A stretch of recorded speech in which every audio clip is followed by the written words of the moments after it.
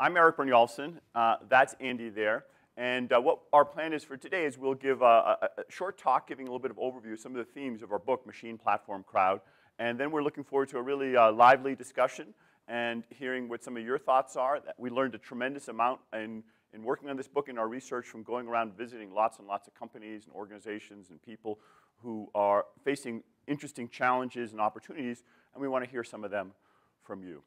So our book, our work, our research, our lives really dedicate to understanding the digital economy and how it's transforming work and organizations. But there's a giant paradox at the core of the digital economy. We all know about the amazing and wondrous technologies that are sweeping and the excitement, whether it's from self-driving cars or machines that can diagnose diseases better, in artificial intelligence, the rise of platforms, the ability to tap into the billions of people in the crowd. And it's hard not to be excited about that. People like Bill Gates say that innovation has never been faster. And we agree, and we see that. But at the same time, if you look at the economic statistics, as we must, it's pretty disappointing. Productivity growth is not soaring. Median income is stagnated or even arguably fallen a bit over the past 20 years. A lot of people really aren't benefiting. Companies are stagnating, and American industry is struggling. So how can this be? What is going on? Well, we think a big part of the story is that the problem isn't in the technologies, it's in us. It's in us managers, it's in us as employees, it's in us as policymakers. We aren't taking advantage of these technologies to transform the economy the way we could be doing and the way we should be doing. And making this kind of transformation is actually quite difficult. Having a technology by itself doesn't automatically mean you get the benefits of that technology. You need to make 1,001, 1,000,001 small and big and medium-sized complementary innovations. And this is not the first time this is happening. You know, we can't say with certainty what's going to happen going forward, but we have a pretty good clue from looking at history of what's happened with earlier waves of technological revolution and how they have played out. So let me describe a little bit about one that I think we have a pretty good sense of what happened, and that's electricity. 120 years ago, factories, can we bring up the factories, looked very different than they do today. So factories looked a bit like this. And there were many of these that were all over the landscape of America, especially in New England and the Mid-Atlantic and the Midwest. They were multi-story factories, and if you went inside them, what you would see is there was this big, gigantic, really, steam engine, sometimes water wheel, in the middle of the factory. And that was powering all of the equipment, and that was all the machinery, and helping it churn out products. And the way the individual machines were powered was through a series of belts and loops and crankshafts. And it was actually, if you've ever been inside one, having people visit one of these kinds of factories, it's kind of a, yeah, great. So you know it's kind of like a Rube Goldberg set of contraptions of wires. You have to duck a little bit as they all spin and turn around. That was not a joke about the average age of Aspen Ideas Festival. I need to clarify my co-author here a little bit. Yeah, those of you who were around 150 years ago know that. But luckily, there's still many of them around that have been preserved, and it's fun to go visit them. They power the equipment, and the thing about it is if you try and make a crankshaft too long, it's just going to break. You know, the torsion on it's too high. So they clustered the machinery in close to that steam engine. The ones that needed the most power would be the closest. Others could be a little bit further away with other belts. And they were smart enough not to just do it in 2 dimensions, they did it in 3 dimensions, so you could minimize the overall radius. And you go in there and you see it's kind of, things are all spinning and whizzing around. So that's the way factories worked in the steam or the water wheel era. Once electricity was invented and they were able to make electric motors, then they went back and said, hey, we got to take advantage of this amazing new technology. And the first thing they did, they went back to many of the factories and they retrofitted them. So they went in and they tore out that steam engine. Wasn't easy, but they pulled it out, and then they went and got the biggest electric motor they could find, and they stuck it back where the steam engine was. And then they hooked up all the same pulleys and crankshafts and got back to work. So was this a big increase in productivity? Was this a fundamental change? No, it was barely measurable. excellent economic historians like Paul David have studied this, and they found that there was not even a blip in productivity. You couldn't even measure it. Fair enough, they were retrofitting factories. They started building new factories from scratch. Blank sheet of paper, let's build a new factory. What did the new factories look like? They looked like this. Just the same thing. They build them up. There was some smart architect engineer, maybe from MIT, and they had a big blueprint, and they took their marker out, and they made a big X through the steam engine. They wrote in the corner, put electric motor here instead, and said, okay, my work is done, get to work. And then they would build a new factory. Pulleys, crankshafts, wheels spinning, multi-story. Was that a big improvement in productivity? Of course not. It took about 30 years. It took about till the 1920s until you finally started seeing a fundamentally different way of organizing production and manufacturing. And it's the way things look today is these single-story factories where every single piece of equipment, instead of being hooked up by pulleys and crankshafts, every single piece of equipment had its own electric motor. It turns out that electric motors, you can make them big, you can make them medium, you can make them the size of a watch, you can make them any size you want, and they don't have those thermal inefficiencies that steam engines do. And that just gives you a tremendous amount of flexibility to just lay things out however you want. And some people finally got the smart idea, hey, we don't have to arrange this based on which piece of equipment needs more power. We can arrange it based on what? On the flow of materials, on workflow, on assembly lines. They invented a new way of organizing production. And once they did that lead to an increase in productivity? Oh my God, you bet. According to Paul David's research, 100%, 200%, even 300% increases in the throughput of manufacturing once they rethought production. But the key point is that this took a generation, 30 years, long enough for a bunch of people to retire. So, and there are many, many other examples of these waves of technology, whether you go back to the steam engine or the rise of how automobiles affected the economy. The technology itself is a tremendous catalyst, but reinventing business processes, reinventing business models, reinventing companies and industries is really where you get the big value from. So going forward, let's think going forward. Let's look specifically, we're looking at processes, and then we're going to look at companies, and we'll look at industries. So the book itself is really about these three things: machine, platform, and crowd. We call it the triple revolution, this transformation that's going on in the economy. It's really three pairs of changes, going from mind to machine, and rebalancing it. We don't think you need to you shouldn't try and turn the dial all the way and just say machines now do everything that minds do. That's not realistic. But there's a rebalancing, and most companies don't move far enough over to the machine end of the spectrum. Similarly, there's a transformation going on from products to platforms. If you look at 5 of the 5 most valuable companies on the planet, they all are platform companies, and they derive a big part of the reason that they're so valuable is because of the interesting and sometimes very counterintuitive economics of platforms. Luckily, some of our colleagues and others, Nobel Prize winners, have worked through the economics of platforms and so-called two-sided networks, and now that we understand them a little bit better, we can make sense of some of the bizarre strategies that companies are making, sometimes giving things away for free, scaling very rapidly. It seems helter-skelter, but there's a rhyme and reason underlying that if you understand the economics. And finally, there's a transformation from the core to the crowd. And what we mean by that is the core people in the organization, the people, the experts in the company inside the boundary walls, historically have been the ones that have been driving all the innovation and strategy. But now we have, for the first time in history, a digital network that allows us to connect to billions of brains, billions of smart people. And not only can they all tap in to the collective knowledge that we have in many sources from Wikipedia to Kaggle elsewhere, but they can also contribute to it. And successful organizations have figured out a way to leverage and tap into that with, and we'll show you later, just some absolutely breathtaking results.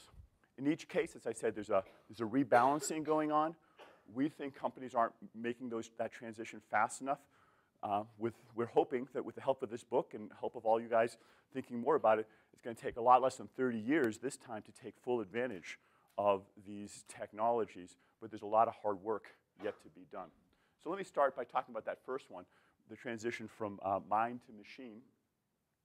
And historically, people have been making decisions in organizations based primarily on opinion and making decisions straight from the gut. And this is not just in big American companies, but if you think about it, all through history, anytime there's a really important decision, the group of decision makers would get together around a table and they talk and they debate and each would give their opinions. And when they were done, they would go with the hippo. If you guys familiar with the phrase hippo? Some of you guys are. Yes. You're smiling because I'm not talking about the African animal. Hippo in this context stands for the highest paid person's opinion. So that is the strategy, and let's face it, that's the way decisions have historically been made because you had no other way. As Jim Clark once said, if we've got facts and data, let's go with that. If all we have opinions, let's go with mine. and what else can you do? And it's not a terrible way to make decisions. I mean, it's built some great companies and some great empires, but the human brain is actually pretty buggy. And we know now from research from Danny Kahneman and others that there's some recurring flaws, mistakes. We've all been able to play the game where you see your own blind spot, and most of us don't know about the blind spot until someone shows you the blind spot. Well, we have dozens of cognitive blind spots and make systematic mistakes over and over, and there's some scary examples of that. But now, we have geeks who are able to tap into data and help us make decisions more effectively. And really, the key enabler isn't so much that we have more and better geeks now, although we do. The key enabler is that we have just an amazing amount of data that we didn't have. The amount of digital data, terabytes, petabytes, zettabytes of data that we didn't have access to before is just exploding. And that's because of the digital revolution that is instrumenting just about everything on the planet. And so we can, instead of having opinions about what we think is happening, we can have data about what we know is happening. And that opens up a new way of decision making. And in particular, if you do some comparisons of when we've used algorithms to make decisions versus when we have the hippos, the human judgment, if you do studies of this, what you find is that about 48% of the time, they do about equally well. Almost half the time, the algorithms do demonstrably better, which leaves hardly ever that we see that the experts are clearly better. It's just an overwhelming runaway success for applying these in many, many types of applications. And the data also show that organizations are adopting this very quickly. With the help of the US Census Bureau, we went out and surveyed 40,000 large American plants, very representative, and 30,000, I should say. And what we found was that there was about a 3 times increase in the use of data-driven decision-making. That is, this checklist of criteria we had for whether or not they were data-driven or using mainly judgment to make their key decisions. And so there's been a big increase in that. And the reason for that is there's like a sucking power towards making those kinds of decisions because those companies are more productive and more profitable. And over time, we'll see more and more companies doing. It's still actually less than a majority. It's about 35% of the companies that are doing that now. But we see a big shift in that direction because of this. Now, the other big change is not just data-driven decision-making, but the other big change in the mind-machine trade-off is moving from artificial intelligence to machine learning, and especially the subcategory of deep learning. And let me just touch on that for a few minutes, and then we'll look at the other sections. So it's just very striking how we can now have machines that not only follow our own instructions and do what we tell them. Andy and I call that the first wave of the second machine age. Machines moving from taking care of muscles and automating muscle work to brain work. But now we're in the early stages of the second wave of the second machine age, and that is when machines learn on their own. And here's a good example. Machines learning to play simple things like video games. And in this case, DeepMind gave the raw pixels of the Atari video game Breakout and 33 other video games to a machine. And they didn't describe what was there. These are balls or objects or paddles. They just said, here's the pixel stream, the dots. And they said, here's a controller. You can move the paddle back and forth. I'm not going to tell you what's good or bad. And here's the score. So try to maximize that. If we go ahead and play it, you can see, go ahead and play the video. We can see it's been playing. OK. So what you see is that the machine learned quite rapidly and learned, whoop, okay. And at first, the machine actually was not very good, and if you see it playing, it was sometimes lucky enough to hit the ball, but many other times it just missed, just kind of randomly moving around. But then it got feedback about what got scores and what did better, and after about 300 games, it started playing about as well as a good human teenager, almost always hitting it, but they just let it keep learning. And after about 500 games, it started doing things that the engineers hadn't imagined it would do. I talked to these guys, and they said they didn't know that there was this strategy where you like just keep poking away at the side over here and get the ball to go around back, and you get a lot of additional points. And they were like, whoa, that's cool. I didn't know you could do that. So the machines were not only learning to do what humans do, but they use the same algorithm to get more and more points. And what's striking is that the same basic technique, reinforcement learning, the same basic AI techniques, they use not only to play Breakout, but they gave it dozens of different Atari video games. And a little bit more than half of them, they quickly got to superhuman performance. Others, they didn't get to superhuman performance. It has to do with the fact that we still have some skills that the machines don't have. But with these ones that have quick feedback like this or like Space Invaders, it learned quite quickly to get superhuman. So there are three big application areas. I'll go through these quickly because I know that you guys have heard about them here at Aspen. Vision, interacting with the language, interacting with the physical world, and problem solving. Vision has just been remarkable. You can look at different pictures, and after the talk, you'll go out and grab some muffins. Make sure you grab the right ones. But there's a big database called ImageNet that sort of is a good test bed for how well machines and humans can recognize objects. And as recently as 2010, machines had about a 30% error rate, and it hadn't really improved a whole lot for a long time. But then there was this inflection point where it suddenly got much, much better. And that was when they first started using these deep learning algorithms, deep neural nets.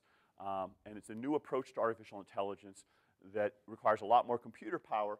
But once you do it that way, you can get much better. It's the point now where they are better than humans on ImageNet, better than humans at recognizing that. And that's not just vision systems, but you also see it with speech systems, where it went from 8.5% error rate down to 4.9% error rate. And I think what's striking about this particular graph is this is not over a 10-year period. This is over about a 10 or 11-month period. Just very rapid improvement. And in each case, we're getting to the point where we're just about the threshold of being equal to or better than humans at these key kinds of tasks. And that's not just a difference in degree, that's a difference in kind. Think of it, if you're an entrepreneur or a manager and you've got two ways of solving a problem, you're going to go with the better way. You're going to switch over. So once the machines start getting better than humans, it's like raising the temperature of water. Once it crosses the boiling point, you have a real fundamental transition. And that, of course, has led to self-driving cars, to robots like Baxter that works for about $4 an hour. It doesn't need to be trained, it doesn't need to be programmed. You can train it just by showing it examples. Google's DeepMind is using it in processes. Very similar technology to that video game. They said, well, you know, our data centers are like a giant video game, if you think about it. They've got all this data coming in from different dials and switches. They have controllers we can adjust, dozens or thousands of them. And they've got a score, which in this case is what's your power consumption? Can we make the power consumption more efficient? And so they gave that data to the learning algorithm. The data centers had already been optimized by some very smart humans, operations research experts. So the managers were a little skeptical. They were going to be able to squeeze much more from that stone. But it turns out that they were able to make it dramatically more efficient. That before they turned on the machine learning system, it had relatively high inefficiency. It got dramatically more efficient, about 15% more efficient. And then when they turned it off again, it went back to the old levels of inefficiency. Now, that is worth hundreds of millions, if not billions of dollars. And it's not just in data centers. It doesn't take much imagination to apply to lots of other data centers throughout the world. But you can think about applying it to any kind of continuous operation in an organization. You can think of it optimizing your inventories or your supply chains. If you feed the data in, these machines can take into account a lot of variables they couldn't have otherwise. So we'll take questions in a little while, but yeah, we'll come back to that. Let me just one last example here, and then I'll turn it over to Andy, and that is that it's not just in manufacturing, it's also happening in services, in finance, in medicine, in retailing, lots of other areas. We're talking to folks down at JP Morgan, and just very recently, they're applying these systems to a lot of different kinds of knowledge work as well. So this is a revolution that's underway. We're in the very early stages of it. Most of the examples we described have not spread out through the economy very much yet, but we can see them coming, and we expect that the next 10 years will be just breathtaking in terms of the economic impact because the technologies are already there. But let me give the controller over to Andy, and he will tell you about platforms and crowds, and then we'll go ahead and take questions. Good. Erik, thanks very much. And again, thank you all for coming out so early on a Saturday. As Erik points out, our business processes and the way we accomplish them successfully are moving pretty quickly from hippos over to geeks, and a lot more machines are being combined with our minds. I want to talk about two other really fundamental things that are going on. First of all, at the level of the company, there are some pretty important changes happening. Both Erik and I have careers in business academia that are longer than I would care to admit, actually. And for that whole time, when we've been trying to absorb the latest thinking and to give advice, we sound like personal trainers over and over again. For one very specific reason, the classic piece of business advice for well over 2 decades now has been to focus on your core. In the same way that your trainer keeps trying to strengthen your core, we keep trying to strengthen the core of the organization. You've read books and articles about the core capability, the core competence, the core process, the core hires in your organization, and the message is really, really clear. There's a fairly small set of things that are very important for what you want to do. You better get really good at them and build up your internal capability at them. The other stuff is context. You can get rid of the context, put that outside the 4 walls of your company. Inside the 4 walls, you'd better focus on your core. And that's not necessarily wrong, in the same way that minds are not irrelevant now that we have extraordinarily powerful machines. But what we learned when we were writing this book, and it continues to blow me away, is how powerful the crowd is instead of the core. And by the crowd here, I honestly just mean these hundreds of millions of people, soon to be billions of people, random, weirdo strangers that are out there on the internet that you can tap into in all kinds of crazy ways. One of the single best examples that we came across when writing the book was this study, which was done by our colleague Karim Lakhani, who was educated at MIT, lost the gospel and moved up the river a little bit, but we don't hold it against him, because he still does fantastic work. Karim did a study where he partnered up with the National Institutes of Health to find out if we could speed up and improve the accuracy of the way we sequence human white blood cells. Our white blood cells have weird genomes. We'd like to be able to sequence them to learn more about human health, but it's hard to do. And of course, you use computers for this. The National Institutes of Health, when they started the work, had an algorithm that performed at the level of that triangle there. And what that means is it could do a run of sequences in about 4 hours with about 70% accuracy. Is that good? Is that bad? Can we do better? These were really open questions. There was a faculty member at the Harvard Medical School who worked on it and got up to this level of performance, where he was able to reduce the time down from 4 hours to about 1 hour and get the accuracy up to 75%. That's a big improvement. That's 4-fold plus an efficiency bonus. Both the National Institutes of Health and Harvard Medical School are by any definition part of the core of the medical establishment. Where things got interesting is where Karim then worked with a company called Topcoder that does kind of crowdsourced software development. And they did a 2-week project to say, gang, can we beat these benchmarks? And all they did was upload a bunch of data to help them work on the problem and say, come one, come all, work on this, give it a try. We don't care who you are, we don't care where you're from, we don't care if you have fancy degrees or not, see what you can do. And this is actually what the crowd came up with. So every one of these circles represents a submission in this context from the crowd. And like you see, a lot of them are less accurate than the baseline performance of the core. Those red circles are where things get really interesting, because every one of those red circles is simultaneously faster and more accurate than anything that the core had been able to come up with. The best circles there, the ones up farthest to the left, are doing their work on the order of 10 seconds. And they're up around 80% accuracy, which we think is pretty close to the theoretical accuracy you could hit. So like you can imagine, Karim and his colleagues went and interviewed these red circles to find out what kind of biomedical geniuses they were. And it turns out most of them were students. They were quite young.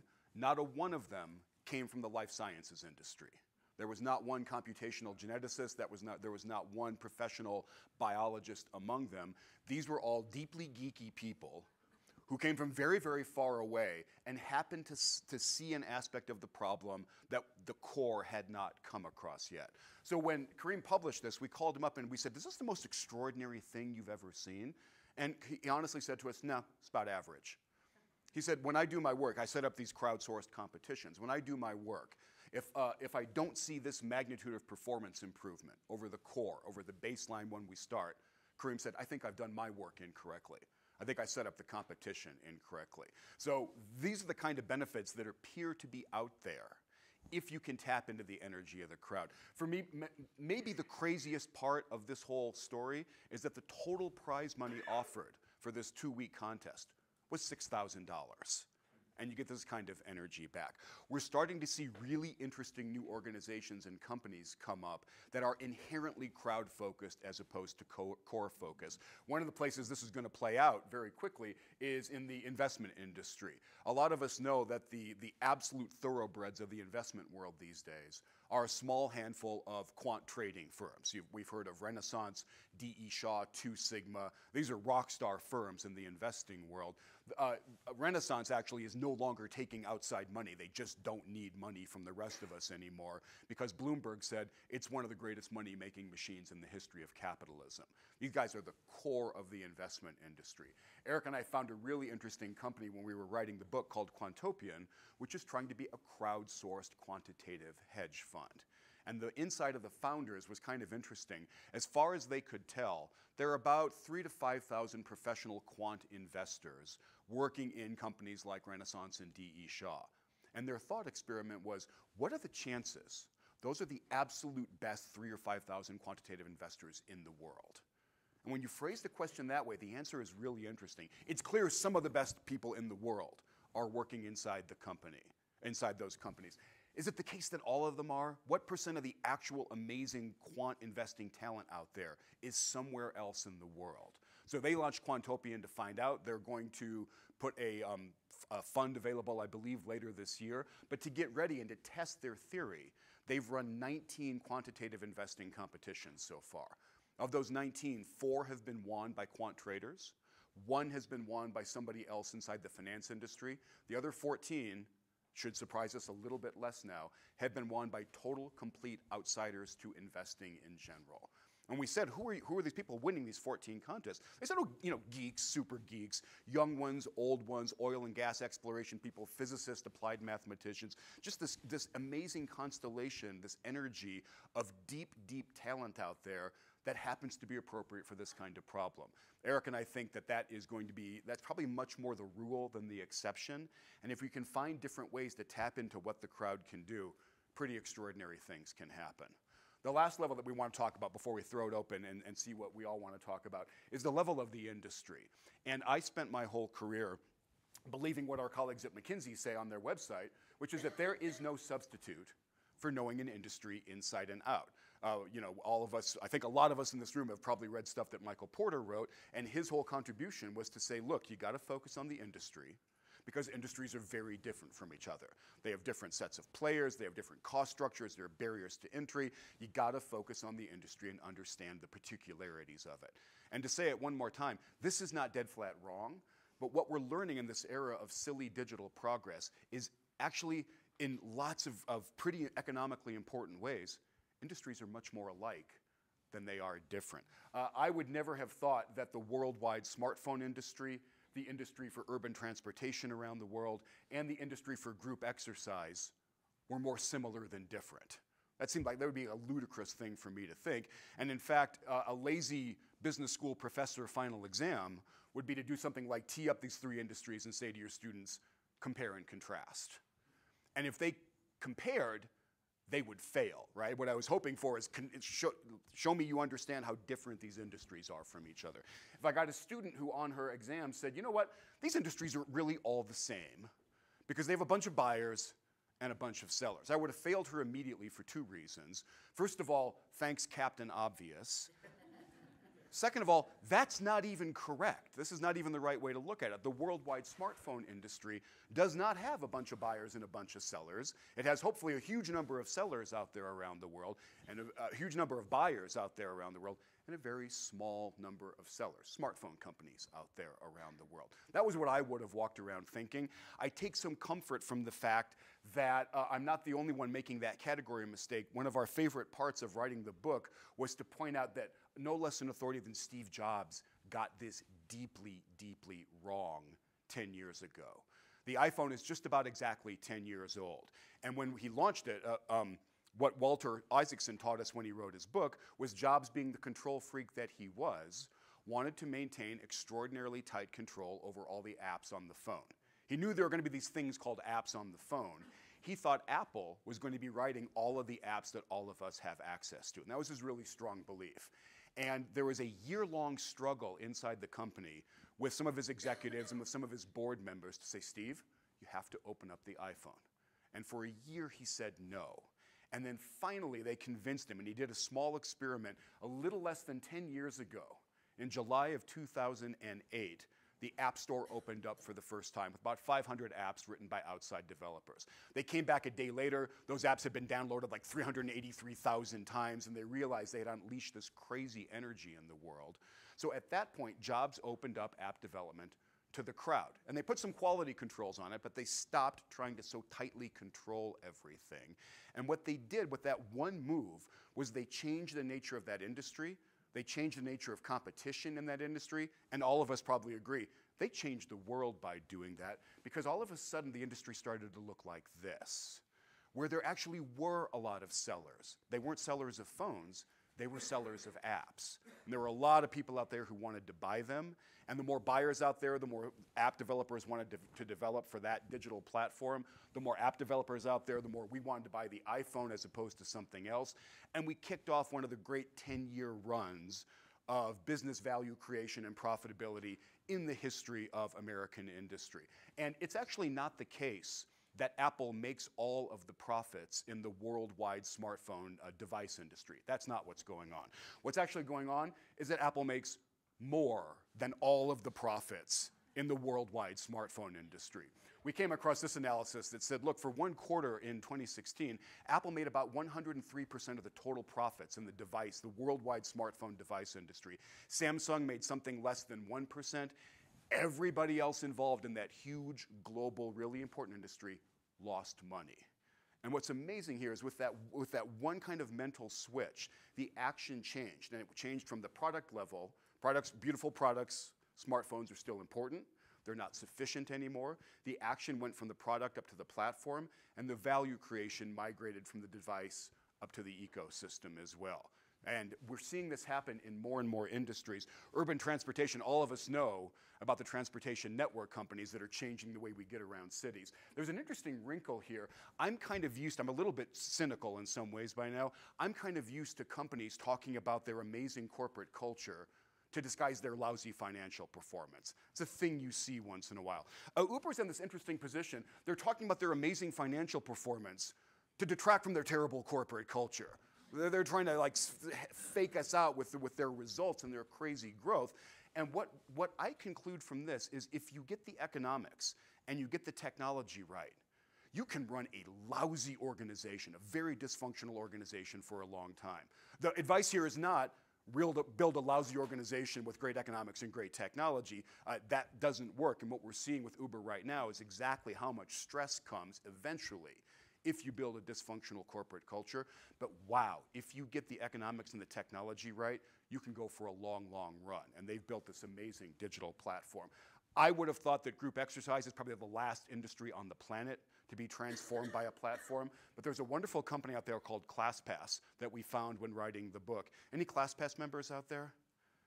How many do you love ClassPass? So ClassPass is this great platform, this digital platform, shows up as an app on your phone that makes this intriguing proposition to people like our colleague here. And they say, look, we are a virtual gym. Sign up with us for a monthly fee, and you can take yoga class one day, Pilates class the next day, spin. You can go to kickboxing at these gyms all around your city and in different cities where you travel.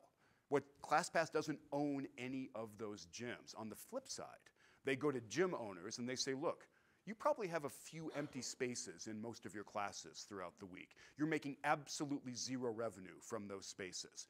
Give them to us.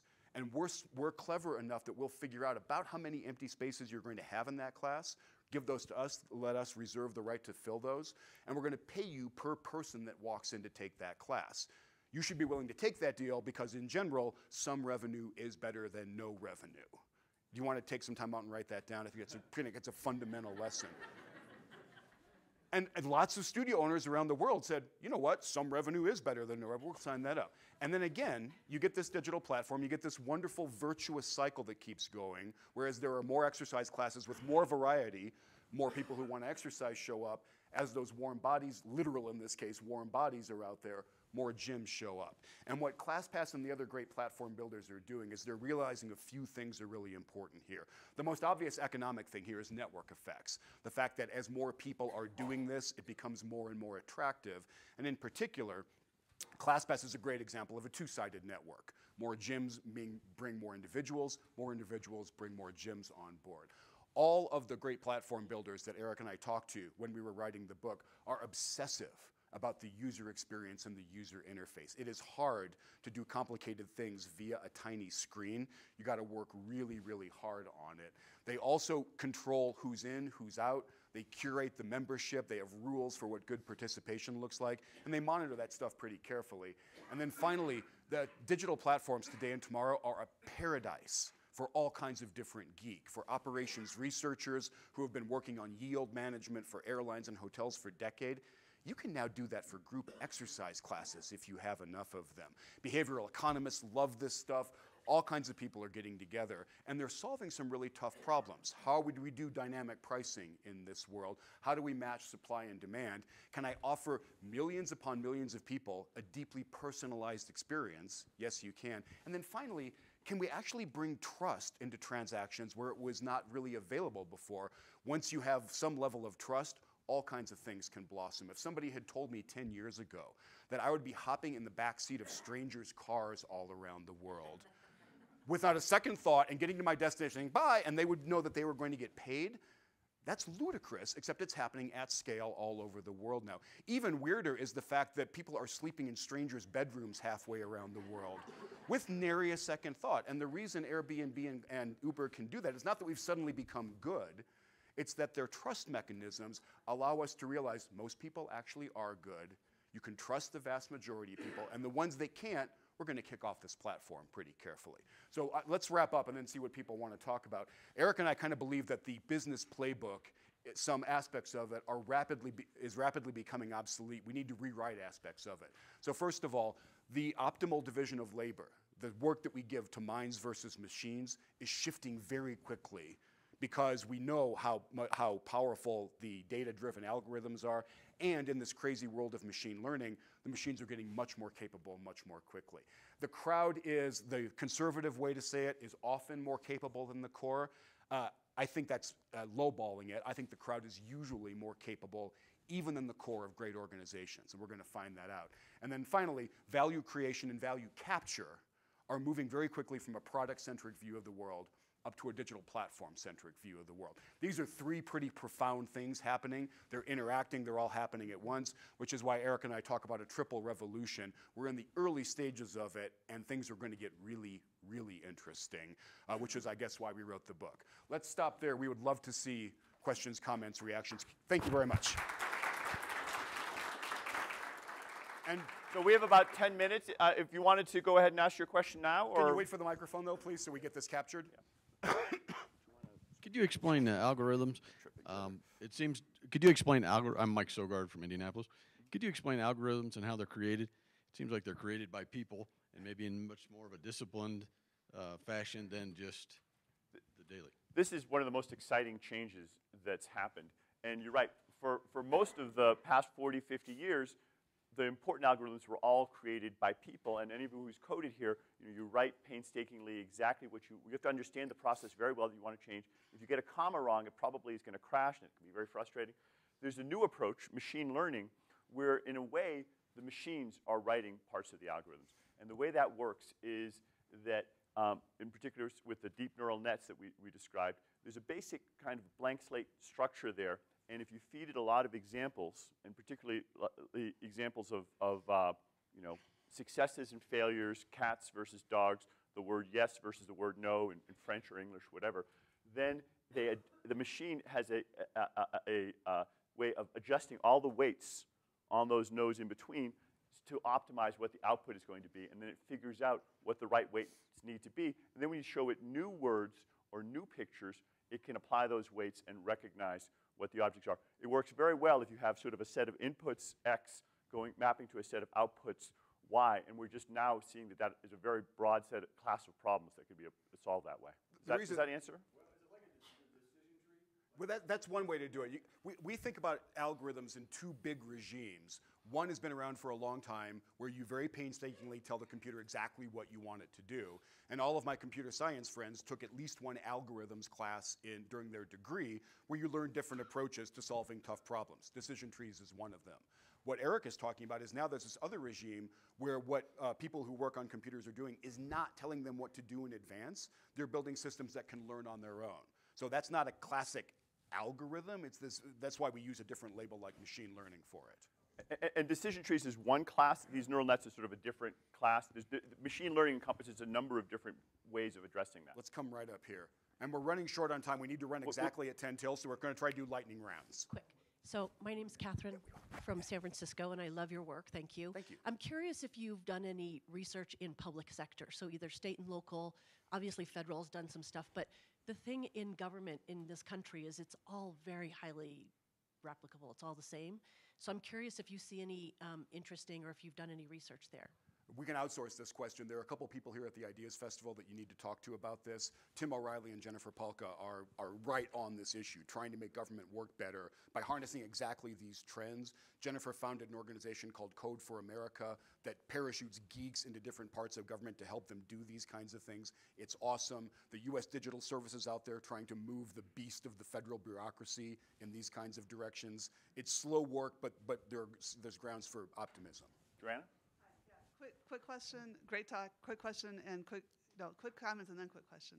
The quick comment is, from a perspective of computer science, Turing equivalence, crowds are the same as AI. Intelligence is just intelligence, whether it's natural or it's artificial. That's a nice analogy. Makes a lot of, from Natural computer science, it's not even an analogy. It's just different ways to search, like you were just describing, cool. So this was one more. So you guys this is a really timely book, and you should bring those together. Anyway, that's just a comment. I like that. The question is this trust thing. I think that was huge, and it just came up at the end.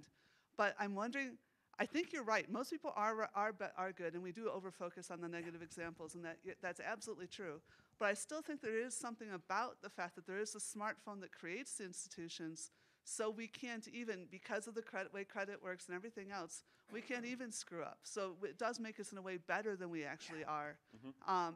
And that does give us reliability that I, as a woman, feel safer in an Uber, even though this is not a professional, but because I know people know where I am, and there's a record, and it'll be emailed to my account, and my husband has my emergency backup password if anything happens to me, This is a great point, that part of what's happening is people are developing institutions and mechanisms that leverage these technologies, and if you for instance, can track where the person is, you can do even better than what we had before in trust. It's not just tapping into the trust that we had, but it's creating the incentives and the mechanisms to do it. And I also want to just stress, it doesn't always work. There are lots of failed examples as well. Yeah. But one of the things that we see happening is people are experimenting, and when they get it right, they can scale it up. It reminds, your comment, which is fantastic, reminds me of the great quote from, I forget which jurist, who says, sunlight is the best disinfectant, right? And there's a huge amount more sunlight in a lot of these things now. The other point you make, which I think is underappreciated, is taxi drivers often got ripped off by people jumping out the back seat of their car. Not an issue with transport network companies anymore, because they, like you say, they got your credit card. Next. Luce from the Financial Times. Thanks for a brilliant talk, very thought-provoking. Two very quick questions. First, if indeed you're right and Robert Gordon's wrong, and we are on the cusp of this, and we're moving from judgment and opinion to data and to geeks, how are the hippos going to keep their high salaries? What are they going to do to? And the second question is this division of labor to crowdsourcing from leadership in a way. What impact does that have for the future of politics and how we conduct politics? Erik, you take that second one. I want the first one. No, I'm gonna grab the first one because Bob Gordon's a dear friend, and so we discuss and debate this all the time. I'm having dinner with him in a few weeks, and we do every summer to talk about these things. He's right about 90% of the stuff he writes about. He's wrong about this particular part, in my opinion. Oh, the stuff that we write about. Yeah. He's wrong. but you know, it's a lively discussion. What's going to happen to hippos? They're going to have to change, or they're going to lose their jobs. I mean, we don't think artificial intelligence and data-driven decision making is going to take over all the decisions, but we think decision makers who use those technologies will take over most or all of the decisions. There are fewer and fewer places where you can still succeed by doing things the old way, which leaves you with the second question. Great, thanks. And I see we're just about out of time. So I'm going to punt this question in a particular way. We're going to dive in on this in about 13 more minutes over at Papke Auditorium with no less a colleague than Tom Friedman, who's here with us. Tom, Erik, and I are going to sit around and not talk just about the book, but talk about this very weird new world that we have created with machines, platforms, and crowds. And one of the things we have to talk about is how this is changing some of our political processes. I'm going to give away some of the content. Tom is a little bit jaundiced about this whole social media thing, for example, and there's ample grounds for unhappiness and cynicism. We're going to talk about what's going on, and can we fix some of the things that seem to be going so wrong? And so far, it's probably closer to what we were talking with Joanna, that there are lots of failure modes as well as success modes, and I think we've explored a lot more of the failure modes. That's a nice way to say it, right? So Erik and I are big fans of the wisdom of crowds. There's also the madness of crowds, and we've seen some of that recently. So we got a couple more minutes, but the good news is we can take this show on the road and go over to the other room. But go. Oh, over here. You're over here. Okay, great. One last quick question. I'm a dermatologist, and I was wondering how this will apply to physicians and to medicine, because it's a very interesting idea.